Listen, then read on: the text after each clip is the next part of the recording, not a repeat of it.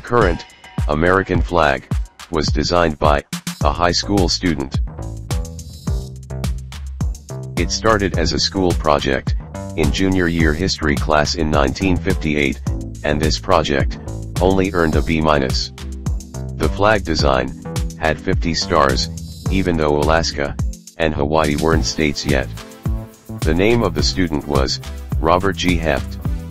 He was only 17 years old during that time, and he was the designer of the current United States 50-star flag. He had also designed a 51-star flag that would be used if a new state joins the United States. He was born in Saginaw, Michigan. He originally designed the flag for a class project. His teacher told him that if he got it accepted as the new US flag, he would get an A, so he called and asked, and his design was approved. The teacher did end up bringing his grade up to an A as well. He joined a contest entering his flag.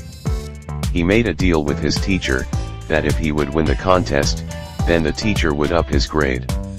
He won the contest, and his teacher upped his grade to an A.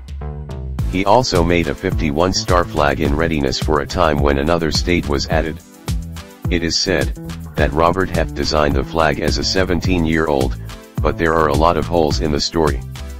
This story is often called an urban legend, because many other students also submitted the same design at the same time, as there were 400 to 500 duplicate designs. Robert Heft gave the design to his congressman, who has nothing to do with choosing the design. Also, neither any official flag company, nor the U.S. Army Quartermaster Foundation who choose the flag, has ever credited him with having designed the flag. However, Heft himself has been reached out to for interviews, and he does believe that he is the creator of the flag, even though he probably isn't. After graduating from college, he became a high school teacher, and later a college professor. He was also mayor of Napoleon, Ohio, for 28 years.